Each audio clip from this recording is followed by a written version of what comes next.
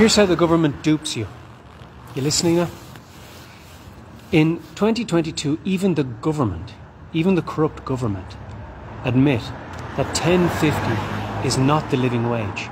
That has been established, so that they're saying we must implement the living wage. So now the Irish government, who claim that Ireland is one of the wealthiest countries in the world, are admitting that minimum wage is not enough money to live off. Now listen, if 10.50 is not enough money to live off, the average, or at least last year, the inflation rate was 8.2%. If that inflation rate remains the same, bear in mind, fuel costs have doubled, people are reporting. If that inflation rate continues, that would be 32.8% inflation. What are they planning to raise the minimum wage by?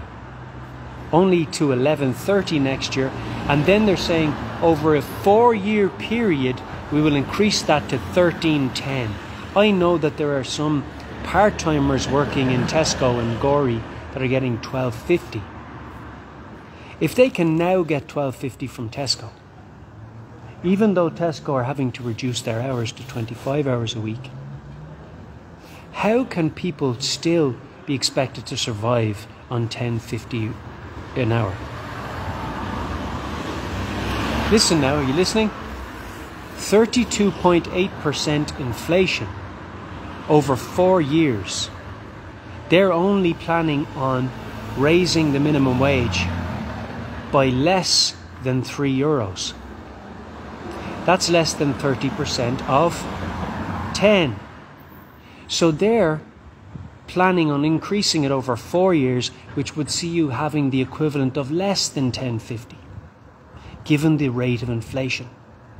In 4 years' time, the relative amount of money you would be earning would be less than the current rate of payment on minimum wage, relative to the cost of living. And that's only if inflation stays the same.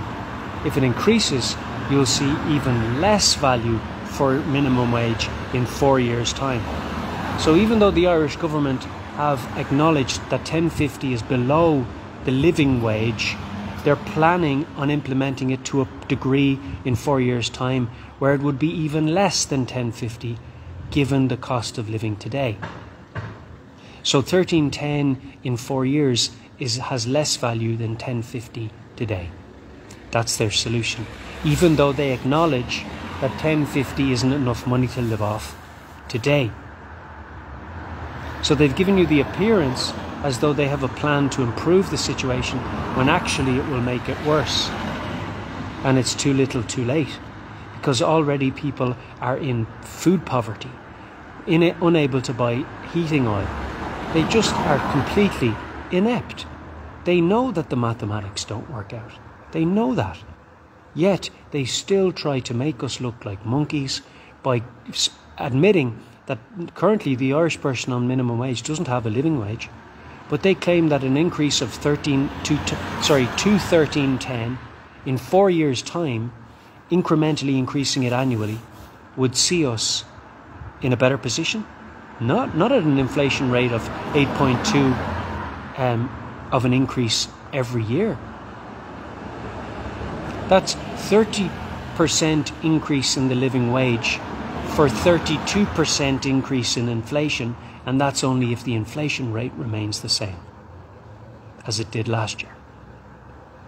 If it increases, you'll have maybe the equivalent of €9 or less, who knows, of value today. So the equivalent value of 13.10 in 4 years' time is less than 10.50 today, relative to today's cost of living and relative to the percentage of it that 10.50 currently is. So, guys, their solution places us in a worse situation in 4 years' time. If they today have acknowledged that 10.50, and they said it's not the living wage, is not the living wage, they should increase it today, not in 4 years' time. It should be immediately increased. So anything short of immediately increasing it to the living wage today is not a solution. Especially when 1310 will be less than 1050 is today in 4 years' time. Today 1350 would be a less than 13% increase in the rate of pay. In 4 years' time, it's less money than 1050 is today, if the inflation rate remains the same. They are criminals. If the government have acknowledged that the living wage is not 1050, they've acknowledged that they're failing to do their job.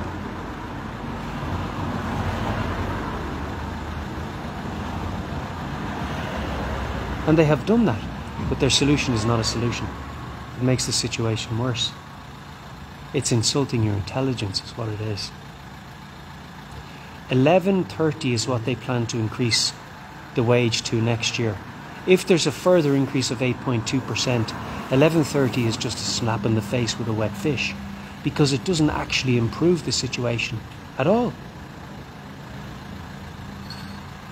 It makes it worse, because 1110 next year will be less than 1150 is this year due to inflation. They're mocking us now.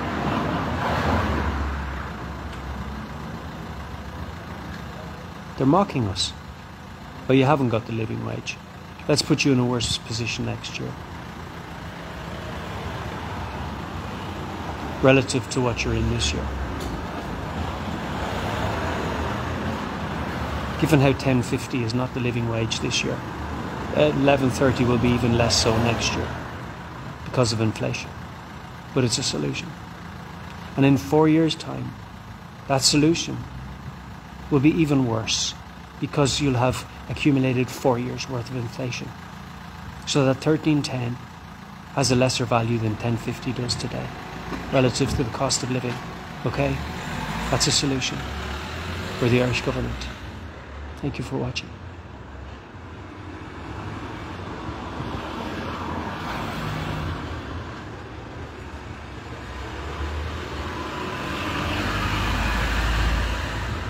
They don't solve problems. They create them while giving you the impression that they've solved them, because they've got a plan of action. But if the plan of action is insufficient, like I've said it to you before, guys, if they nearly help you, they help you not at all.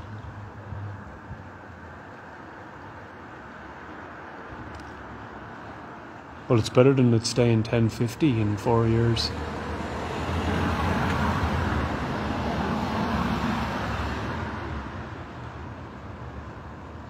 No, it's not.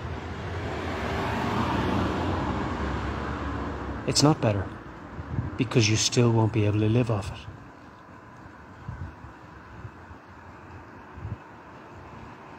You still won't be able to live off it. It still won't be the living wage.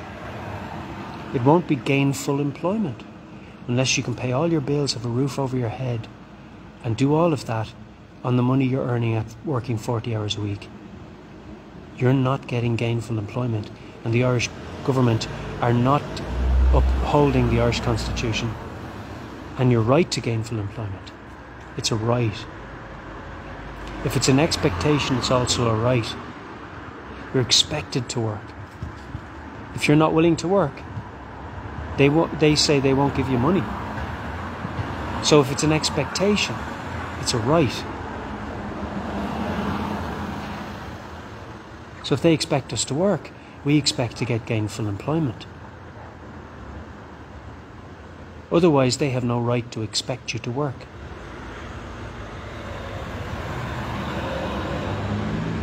Because what they're expecting you to do doesn't actually accommodate you in any way. Because if you can't put a roof over your head, what's the point of working? If you can't feed yourself, what's the point of working? If you can't clothe yourself, what's the point of working? And if you can't feed yourself 7 days of the week, you can't feed yourself. And if you can't live in a house and pay the rent and eat and clothe yourself and do all that you need to do and have a little bit left over, you can't live off what you're getting paid. Period. So if they don't come up with a wage that facilitates all of the aforementioned, they can't expect you to work.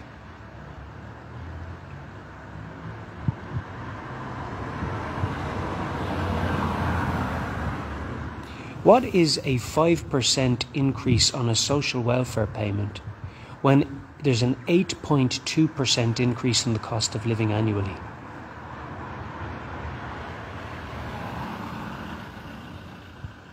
It falls short. It doesn't even see you getting the same amount of money, relatively speaking, as you got the year before, with a 5% increase when the inflation rate increases by 8.2%. Because there's a bigger increase in terms of inflation than there is in terms of the amount of money that the social welfare has been increased by. And 10 euros of 200 is 5%. If it's 208 euros, it's even less than 5%, which is even more of a slap in the face with a wet fish. It doesn't cut it. It's insufficient. It's not a solution. It's actually causing a problem while pretending to be a solution. That's the Irish government, because they're witches and wizards.